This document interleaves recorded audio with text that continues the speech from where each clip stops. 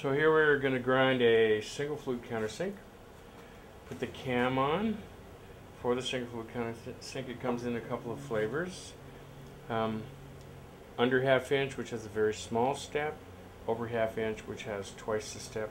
So one's 15 thou, the other one's close to 30 thou for clearance. Larger tool, you need more travel. Set your motor tower at 41 degrees if it's an 82 degree countersink. Bring it to bear so that the tool's in the center of the wheel. Rotate around, check on your timing. Once again, the timing of the flute is in line with the set screw on the collar. Turn your wheel on so the wheel is running into the cutting edge. So in this case, the motor's running backwards. We've got to set it about 1,000 RPM because we don't want to burn anything. You can feed in actually with either axes.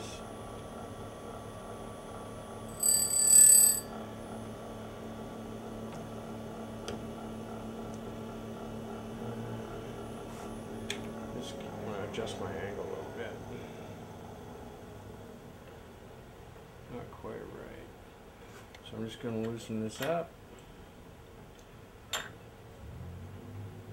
Move this back. I'm going to rotate the motor tower just a little bit until we get the angle we like. Maybe a little more. That looks pretty good. Snug the motor tower rotate. Doesn't need to be super tight. Okay, feed back into the wheel. This time I'm feeding with the x-axis. Good sign is it's not making any noise. That means we're tracking the existing profile.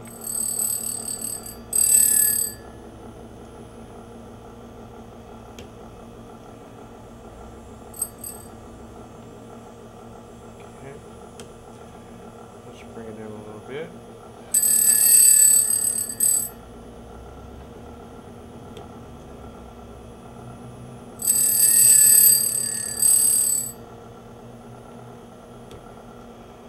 You can see we're not an exact match on the angle, but in this case we don't really care. This countersink's used for deburring.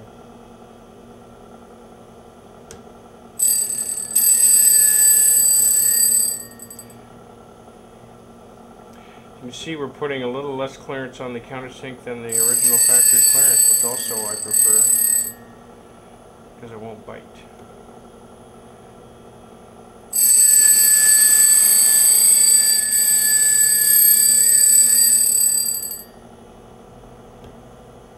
Looks like a pretty good match.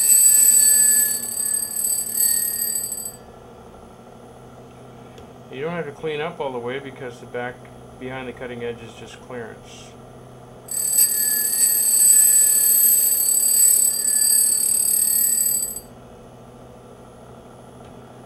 That's it for your single flute.